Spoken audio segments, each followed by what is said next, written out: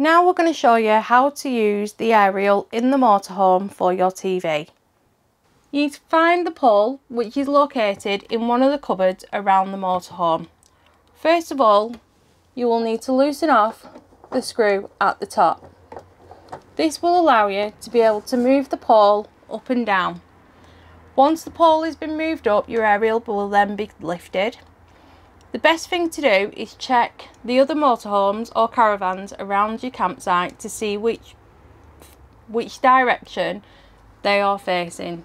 Once you know this, you can get the lever at the bottom and just spin this round.